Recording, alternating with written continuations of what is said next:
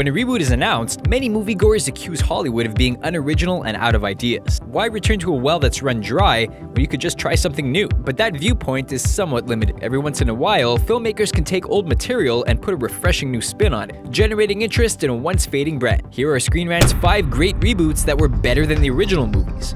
Mad Max Fury Road. George Miller's Mad Max franchise always scored well with the critics, but 2015's Fury Road was on a whole other level. The reboot was one of the best reviewed films of the year and was seen as a game changer for the way action movies should be made. It was also nominated for 10 Academy Awards, including Best Picture and Best Director. That's quite an achievement for what was once thought of as an R-rated niche flick and not much else. In addition, it had an impressive run at the box office, paving the way for more sequels set in the post-apocalyptic wasteland.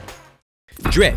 Lots of viewers love Sylvester Stallone, but there weren't too many fans of the action legend's take on Judge Dredd. The comic book adaptation killed a franchise before it truly began. It took years for someone to try to revive it, and in 2012, Dredd came out. The reboot was praised for its innovative use of 3D, and was regarded as a film that did justice to the source material. Karl Urban won over many people with his dedicated performance, which included never removing the helmet. While Dredd was a critical smash, it bombed at the box office, meaning the sequel is a no-go.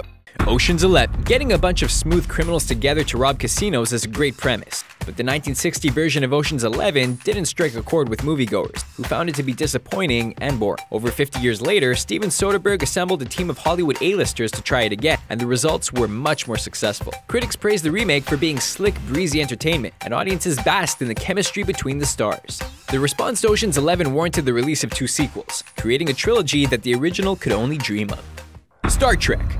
The original Star Trek TV series is one for the ages, but the first Trek movie left a lot to be desired. Its sequels were marked improvements, but the brand truly didn't get a new lease on life until J.J. Abrams' 2009 reboot. Though some were upset by its reliance on action set pieces instead of heady sci-fi, Star Trek brought in a whole new generation of fans while honoring the property's storied history in an effort to please all. The film even earned a Best Picture nod from the Producers Guild of America, a claim that not many popular blockbusters can make.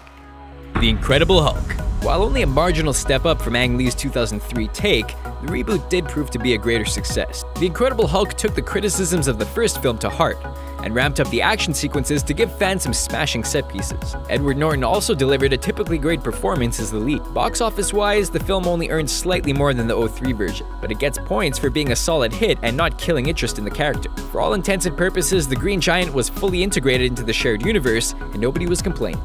Those are our picks for great reboots that were more successful than their original. Are there any we missed? Which ones are your favorites? Sound off in the comment section, and be sure to subscribe to our channel for more videos like this one.